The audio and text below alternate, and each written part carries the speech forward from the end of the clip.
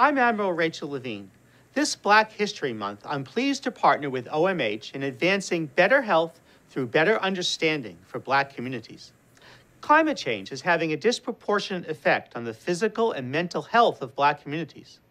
Black Americans are more likely than white Americans to live in areas and housing that increase their susceptibility to climate-related health issues.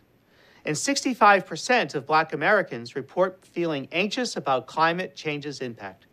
Through our Office of Climate Change and Health Equity and the Office of Environmental Justice, we're working with providers and community leaders to identify innovative approaches that empower communities to address the health consequences linked to climate change.